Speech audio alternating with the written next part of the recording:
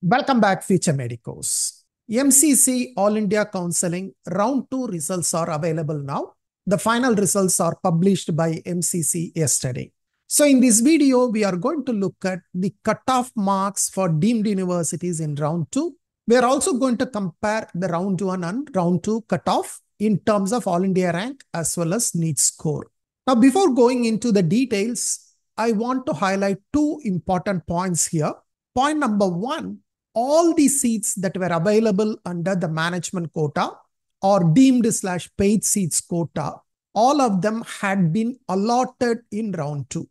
At the end of Round 2 seat allotment, there were no vacancies.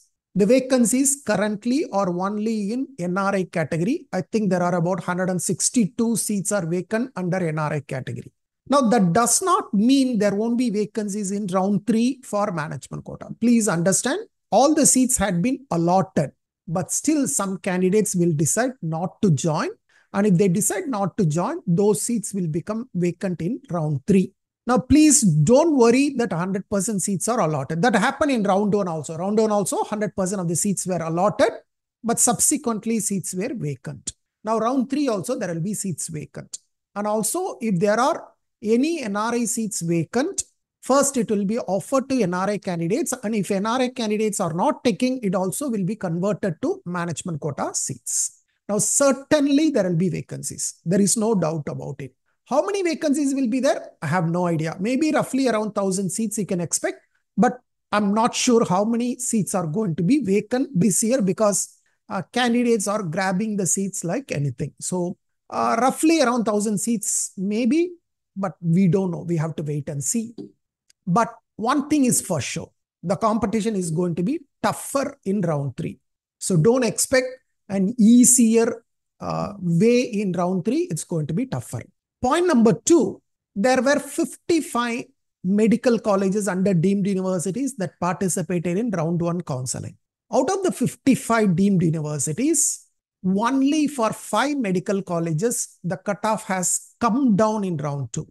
Only for 5 medical colleges. For 50 medical colleges, the cutoff has increased. So it has become tough to get into deemed universities in Round 2. 50 medical colleges out of 55, 50 medical colleges, the cutoff has increased. In spite of 2 more medical colleges added in Round 2, still the cutoff for 50 medical colleges has increased. So please understand, in the future, like somebody watching in 2025 or 2026, please understand, for deemed universities, Round 1 is a safer route. Round 1, it is easier to get a better college with a lower score, whereas in Round 2 and Round 3, it will become more and more tough. Now, with that introduction, let me get into the actual details for this video. Okay, so we are going to look at the deemed/paid seats quota, or normally known as management quota. So I'm going to compare the Round 1 All India rank, Round 1 NEET score, Round 2 All India rank, and Round 2 score, right? All the 4 I have shown for your reference. Now, let's start with the topmost medical college. So the scores are arranged in terms of descending scores based on Round 2 allotment. So I have arranged them based on Round 2 allotment and not based on Round 1 allotment. So Round 2, if you see once again, KMC Manipal remains at the top. Once again, right, the cutoff has increased from 40,000 All India rank to 39,600. So roughly about 500 ranks it has gone up. In terms of NEET score, it's more or less the same. Okay, anyway, the scores are rough, right? Roughly 635. I do not know exactly what is the score of 39,624. It could be 636, it could be 634. But roughly, I have taken the data, it is 635. Exact score, I do not know. Okay. But the All India rank is exact because that is taken from MCC allotment. But the score, based on the data available, I tried to match and get a nearby score. So 635 is roughly. So in terms of score, I don't see an increase or decrease. But in terms of All India rank, it has come down by 500 ranks. Now, that's what I have shown as a red dot. Red dot means the cutoff has increased, right? Danger, kind of, right? If you see a green dot, that means the cutoff has come down. So you can see in the top 10 medical colleges, only for 1 medical college, the cutoff has come down. All the other colleges, the cutoff has increased. Okay, KMC Manipal from 40,258 it has come down to 39,624. Symbiosis Medical College, from 53,248, it has increased to All India rank 50,300. About 3,000 ranks it has increased. So in terms of NEET score, it has increased from 622 to 625 marks. Then the third medical college, KMC Mangalore, the cutoff has increased from 618 to 622. Hamdard, this is the only medical college where the cutoff has slightly dropped. Slightly, it's not a lot, but about 1,000 ranks. From 53,600, it has dropped to 54,700. In terms of NEET marks, only 1 mark, 621 to 620. Manipal Tata Medical College, the closing score is 610 marks, which is an increase of 14 marks from round 1. Rural Medical College, PIMS Loni, has increased by 30 marks from 554 to 584 marks. JSS Mysore, 3 marks increased to 565. MGM Navi Mumbai, Kamothi, it has increased to 556 marks, which is like 41 marks increase from round 1. JLN Belagavi closed at 553. MGM Aurangabad closed at 549. It is almost like 60 marks increase. So those are the top 10 colleges. Let's look at the college from 11 to 20. IMS Bhubaneswar Campus 2, IMS Pulnakara. This is a new medical college. Probably it's attractive because of the fee structure. It also has increased from 521 to 547 marks, which is a quite high cutoff for a new college. All India rank 1,40,000. MGM Vashi closed at 542 marks. KS Hegde Mangalore closed at 538, which is almost same as round 1. MGM Nerul, which is a new medical college, closed at 534 marks, which is a huge increase from round 1. Almost like 100,000 ranks it has increased. Kalinga Bhubaneswar closed at 521. SDU Kolar closed at 515.